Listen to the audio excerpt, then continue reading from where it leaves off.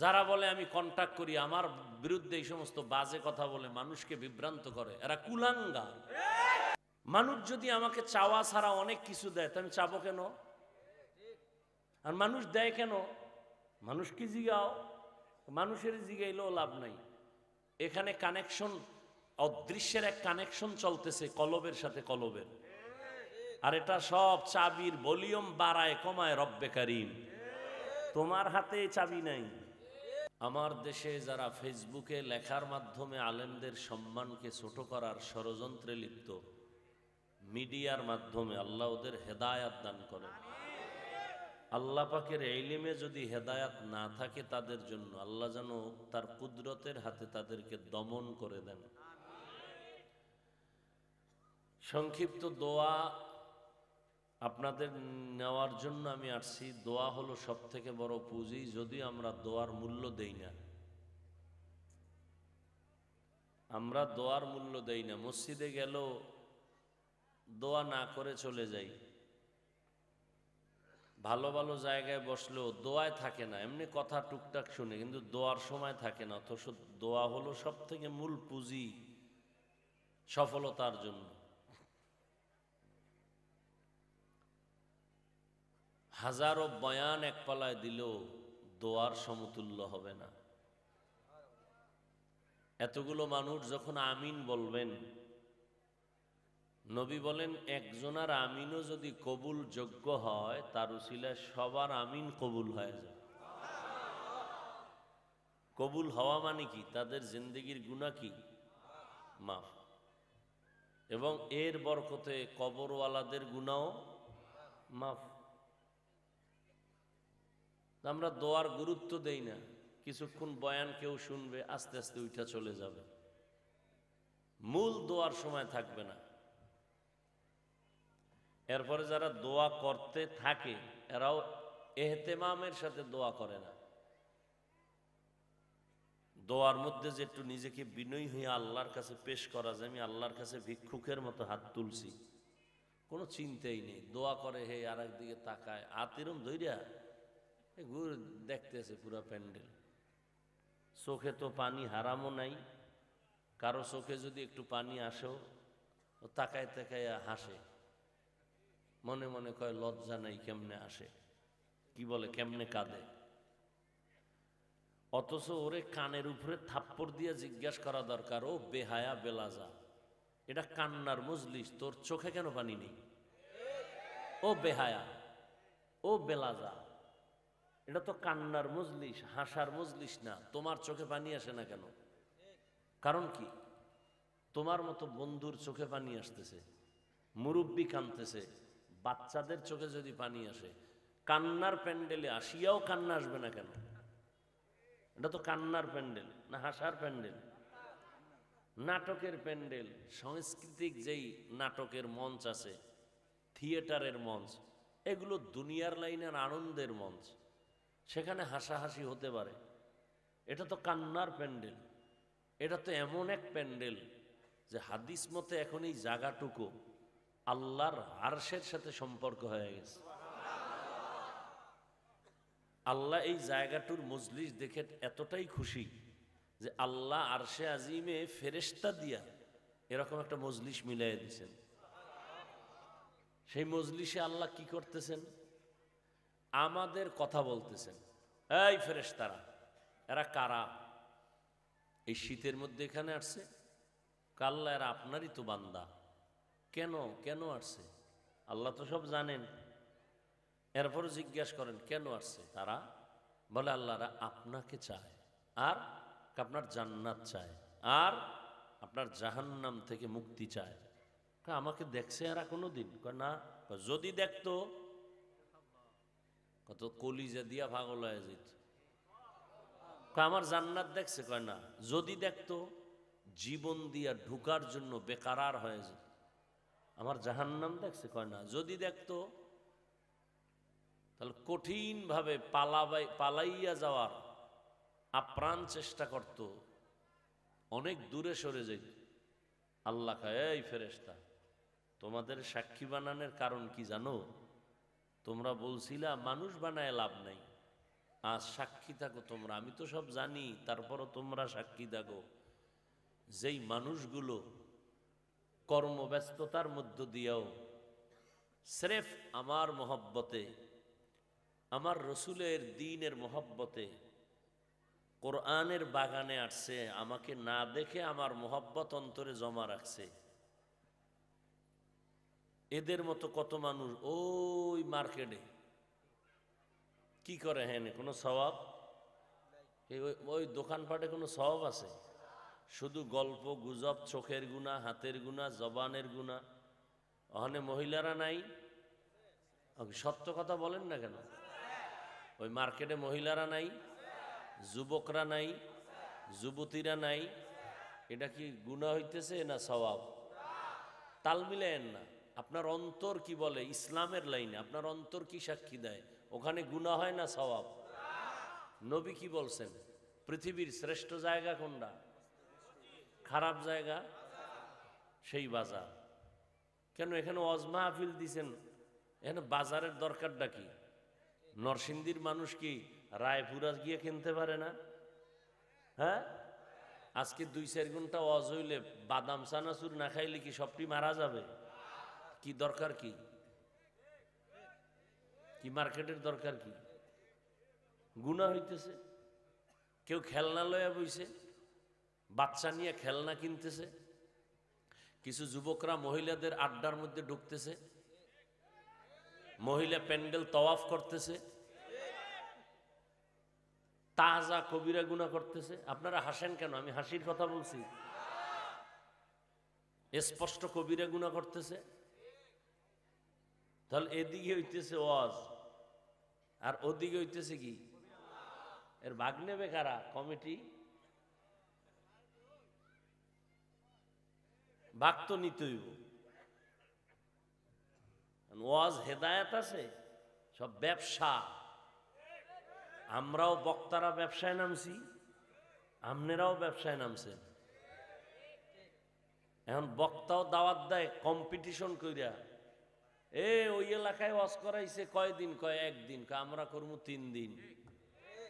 খেলা কারে কয় দেখায় দিন। কয় বক্তা আনছে কেমন? কয় 50,000 টাকা ডিমান্ডের বক্তা। কয় লক্ষ টাকার বক্তা নিয়ে আয়। হেদায়েত আছে? কিচ্ছু নেই। এখন তো অনেক স্টেজে মহিলারা উঠে এরপরে বক্তব্য দেয়। কি যে ভয়ে থাকি, বয়ানে আই যাই, কি যে ভয়ে থাকি। একজন প্রতিনিধি যদি আইয়েই খাড়ায় যায় যে আমি দোয়া নিব, কারণ যেই মানুষগুলো বইছে এখন দোয়া তো কবুল না হয়ে যাবে না। ফজর পড়ে নাই, জোহর পড়ে নাই, আসর পড়ে নাই, মাগরিব পড়ে নাই, এখন দোয়া কবুল হইব নাকি আমগড হইব? হায় হায় হায় হায় হায়। আর এখন মানুষ কত পাওয়ার নিয়ে চলে। হাজারো মানুষ আসছে আলেমদের মোহব্বতে, ঠিক? আলেমের বয়ানে আসছে না? এখানে আইসা সেই আলেমকে ইজ্জতের উপর আক্রমণ করে। অনেক জায়গায় স্টেজ এরকমও হয়, আউযুবিল্লাহ পড়তে পারে না, বক্তারে ডিরেকশন দেয়, এইভাবে কথা বলেন। আছে না নাই?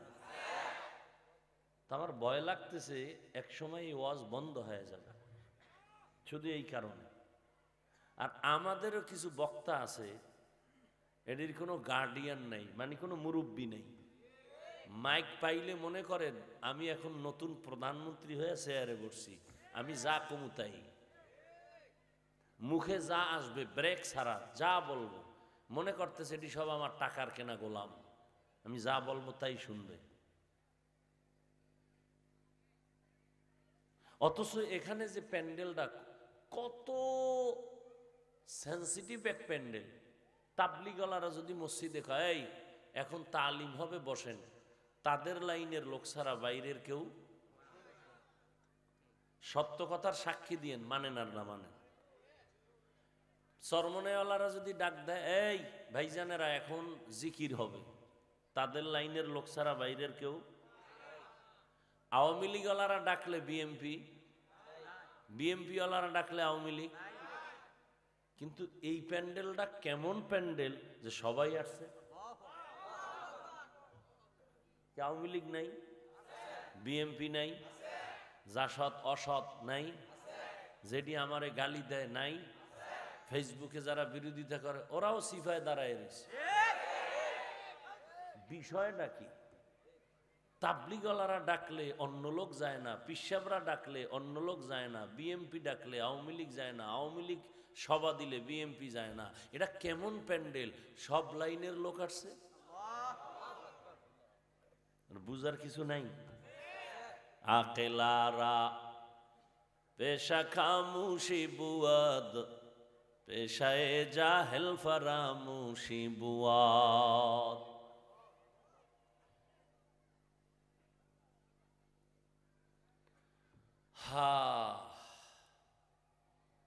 বিদ্যুতের গতি কেমন?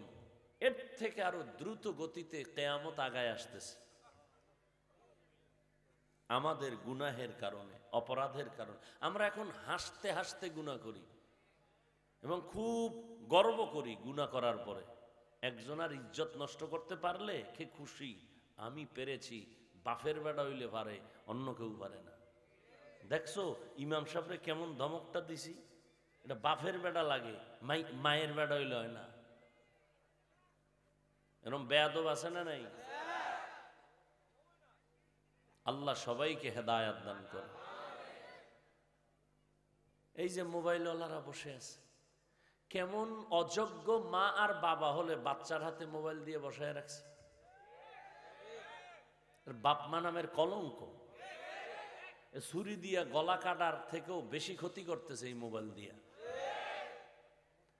সময় মতো ছেলেটা তেরা বাঁকা হয়ে যখন আরু লাড়া দিবে, তখন কইবে হুজুর একটু তেল ভরা পানি ভরা দেন। তখন তোমারে জোতা পরা দিলেও তো কাম হইতো না। আমরাও তো মানুষ, আমরাও তো তোমার মতোই ছেলে। সারাটা রাত্র বাসায় বইছিলাম কুয়াকাটা, 10টায় ঢুকছি, বয়ান করছি 2.5 ঘন্টা।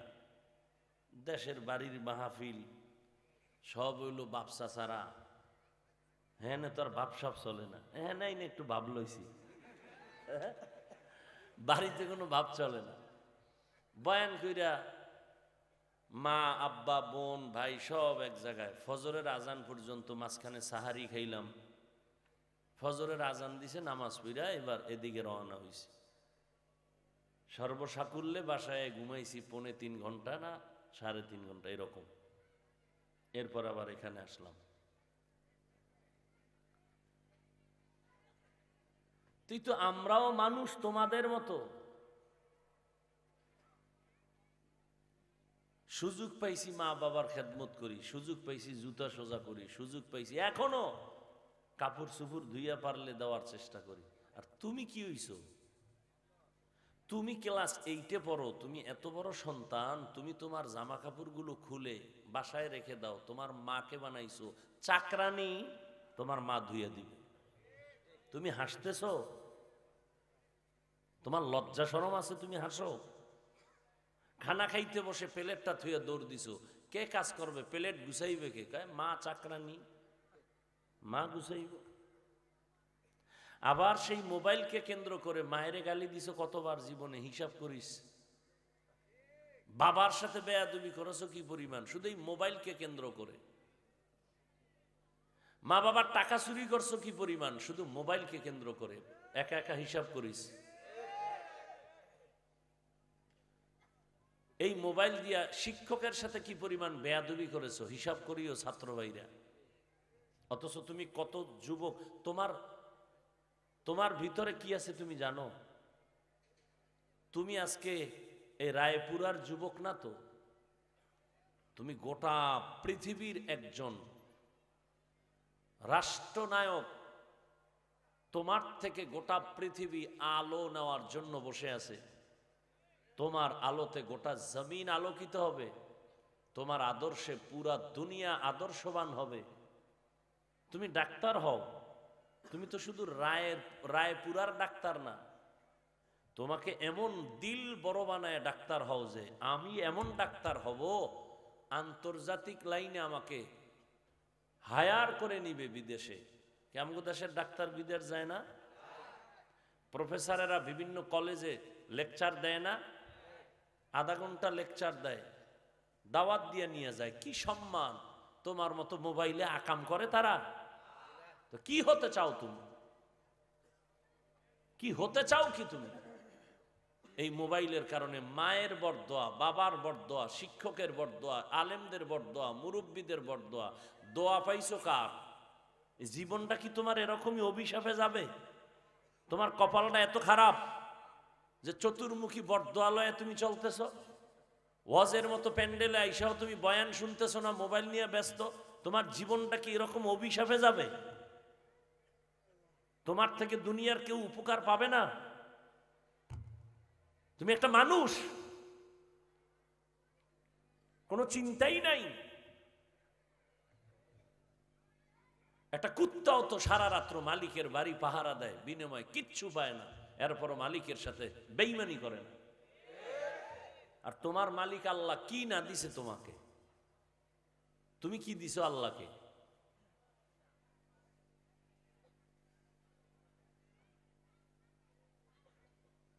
আল্লাহ আমাদের সব ভাইকে হেদায়াত দান করুন। এরপর ইমান আকাম করছো, মা বাবার সাথে অপরাধ করছো, এরপর মা বাপ যেই পরিমাণ কষ্ট নিয়ে আসে, আমার মাওলায় যদি একটু রাগ করত, ঘুমের ঘরে তোর গলা টিপে হত্যা করে দিত। কই, আল্লাহ তো ঘুমের ঘরে করোনা দিয়েও কতজনরে বাঁচায় দিছে।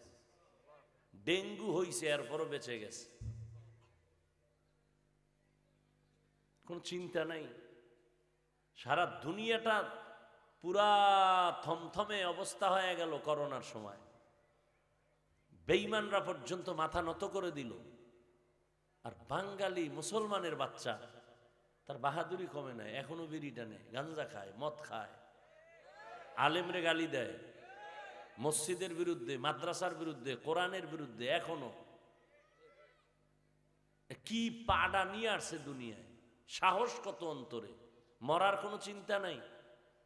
এই যে রাস্তাঘাটে ডেইলি যুবকের অ্যাক্সিডেন্ট, এই বাইক নিয়ে নামছে, লাশ হয়ে ঘরে আইছে।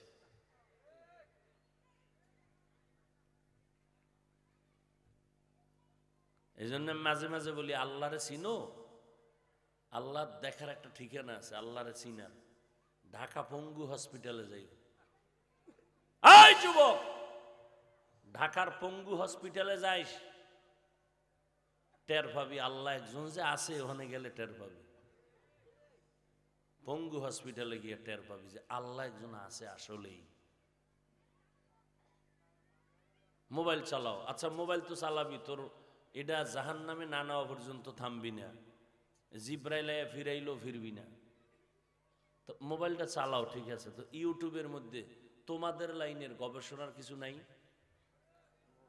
নাই তো দুনিয়ার আকাম করো কেন? মোবাইল ইউটিউবে সার্চ দাও, আসমানটা আল্লাহ কেমনে বানাইছে, সৌরজগৎ নিয়ে সার্চ দাও, কাগজ কলম দিয়ে লেখো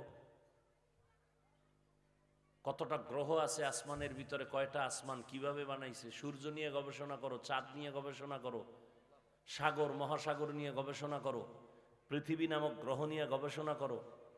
এটি করতে করতে তো তোমার 30 বছর লাগবে। কি আকাম করার টাইম পাও কখন? কাজী নজরুলের ইতিহাস, রবীন্দ্রনাথের ইতিহাস মানুষ এখন পড়ে। তুমি এরকম একটা আদর্শ যুবক হতে পারো না? আদর্শ ডাক্তার হওয়ার চিন্তা করতে পারো না? যে মরে গেলেও তোমার ইতিহাস তৈরি হবে জমিনে, উম্মত তোমার ইতিহাস স্মরণ করবে আর দোয়া করবে, তুমি মরিয়াও অমর হয়ে থাকবে মানুষের অন্তরে। কি হতে চাও? কি জীবনে কামাই করলা কি বলো তো? একটা মানুষ তোমার আচরণে খুশি না, তুমি জীবনে কি অর্জন করলা?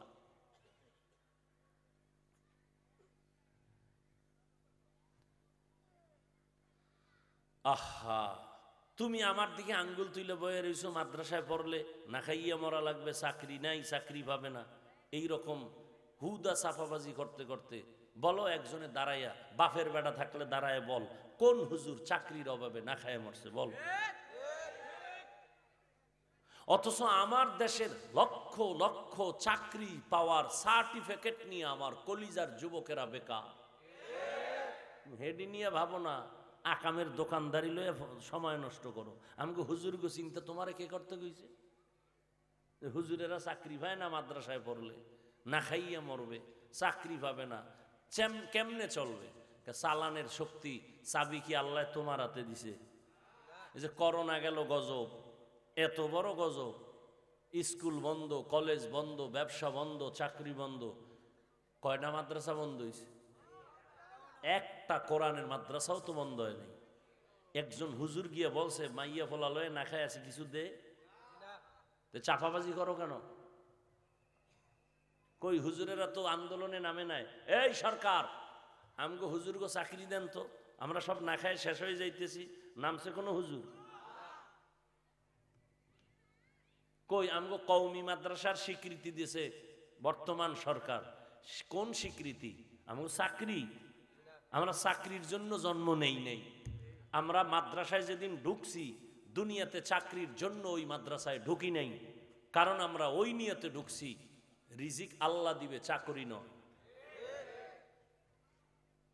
কওমি মাদ্রাসায় পড়েছি, লিখে রাখ, এই কথাগুলো লিখে রাখ। কওমি মাদ্রাসায় পড়েছি, সার্টিফিকেট নাই। কই আমি এত কষ্ট করে পড়ছি, মানুষ কিতাব কিনে দিছে, কিতাব কিনার মতো অর্থ নাই। কই এখন আল্লাহ আমাকে যেই সম্মান দিছে, আমার টাকা খাওয়ার মানুষ নেই। তোমার আব্বা দিছে এই সম্মান, আমি টাকা দিয়ে কিনছি এই সম্মান, চোখের সামনে দেখাইতেছি। আমি যদি চাই প্রত্যেক দিন 12 মাস হেলিকপ্টারে প্রোগ্রাম করব, অভাব নাই। কিন্তু আমি অফিসে বিশাল সাইনবোর্ড লাগাই দিছি, কপ্টারের প্রোগ্রামের আবেদন করবেন না। কই আমি তো আমার ওয়াজের হাদিয়া দেয়, আমি হাদিয়া দেখিও না, গনিও না। যারা বলে আমি কন্টাক্ট করি, আমার বিরুদ্ধে এই সমস্ত বাজে কথা বলে মানুষকে বিভ্রান্ত করে, এরা কুলাঙ্গার। আরেকটু বেশি গালি দিতে মন চায়, টুপিটা খুললে দিলাম না, আল্লাহ হেদায়েত দিক। এটি কুলাঙ্গার, এটি মুসলমান নামের কলঙ্ক। মানুষ যদি আমাকে চাওয়া ছাড়া অনেক কিছু দেয়, তো আমি চাবো কেন? আর মানুষ দেয় কেন? মানুষ কি জিগাও, মানুষের জিগাইলেও লাভ নাই। এখানে কানেকশন, অদৃশ্যের এক কানেকশন চলতেছে কলবের সাথে কলবের, আর এটা সব চাবির ভলিউম বাড়ায় কমায় রব্বে কারীম। তোমার হাতে চাবি নাই, ভালোবাসার চাবি বাড়ায় কমায় কে? সে আল্লাহরে কও যে হাফিজ সাহেবের মধ্যে কিচ্ছু নাই, এত মানুষের মধ্যে মোহাব্বত দিছো কেন আল্লাহ? কমাও। তোমার কথায় যদি মাওলায় কমায় দেয়, ফিনিশ। কি পরিমাণ বাংলাদেশে আমার বিরুদ্ধে তুফান চলে, কি এটি আপনারা তো যারা ফেসবুকের গোলামি করেন দেখেন না? কি পরিমাণ আমার বিরুদ্ধে তুফান। এই বয়সে এই তুফানে পড়ার পরেও আল্লাহ আজও আলহামদুলিল্লাহ সুম্মা আলহামদুলিল্লাহ সম্মানের সাথে এখনো বিচরণ করতেছি আমার মুসলমানদের মাঝে। বাহাদুরি করার কিচ্ছু নেই।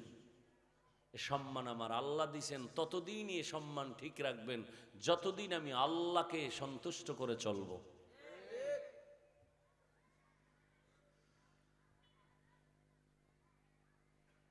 অনেকে বলবেন ভাই আপনার গুণগান গাইতে আসছেন না, আমার যুবকদেরকে আমার এই একটা কথার দ্বারা নিয়ে ওদের অন্তরে একটু ধাক্কা লাগে যে এই লোকটা যদি মাদ্রাসায় পড়ে সার্টিফিকেট ছাড়া এত সম্মান পায়, তো কারণ কি সম্মানের? কওমিতে পড়ার কারণে, আলিয়ায় পড়ার কারণে? সম্মান তো আল্লাহ কওমিতে দিবেন এরকম নির্দিষ্ট কিছু আছে নাকি? সম্মান আল্লাহ দিবেন, শর্ত হলো আল্লাহর গোলামি করো, রসুলের সুন্নত অনুযায়ী চলো। তুমি ডাক্তার হও, তোমার সম্মান অনেক বেড়ে যাবে, অনেক বেড়ে যাবে, আন্তর্জাতিক মহলে তোমার সুনাম ছড়িয়ে পড়বে। তুমি প্রফেসর হও, তুমি ইঞ্জিনিয়ার হও, তোমার সুনাম সারা দুনিয়ায় ছড়ায় পড়বে। তোমাকে ডায়েরি লেখেও তুমি শেষ করতে পারবা না শিডিউলগুলো, মানুষ ভিড় জমাবে। আমার এলাকায় আসেন, আমাকে একটা ডিজাইন করে দেন, আমার এলাকায় আপনি একদিন চেম্বার করেন, আমার কলেজে আপনি 10 মিনিট লেকচার দেন। আল্লাহ কি না পারেন? কি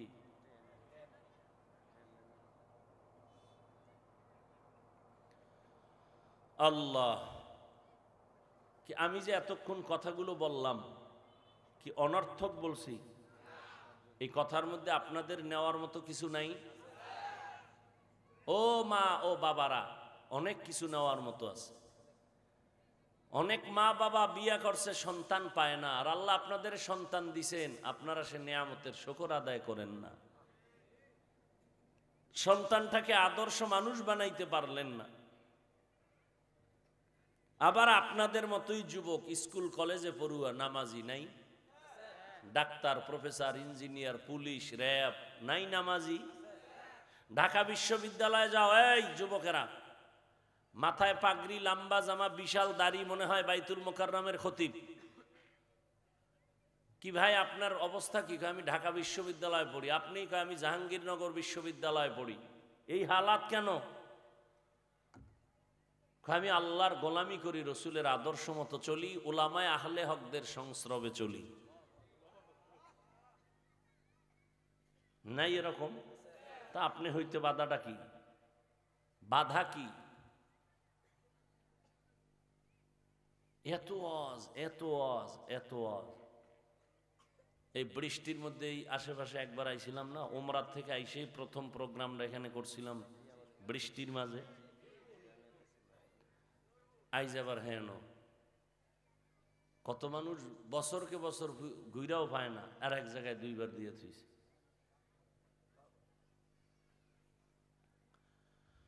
আল্লাহ, খুব কষ্ট পাইছেন? হ্যাঁ, কত জানি ডিউটি আছে আপনাদের। আল্লাহ সবাইকে কুদরতের হাতে হেদায়েত দান করুন।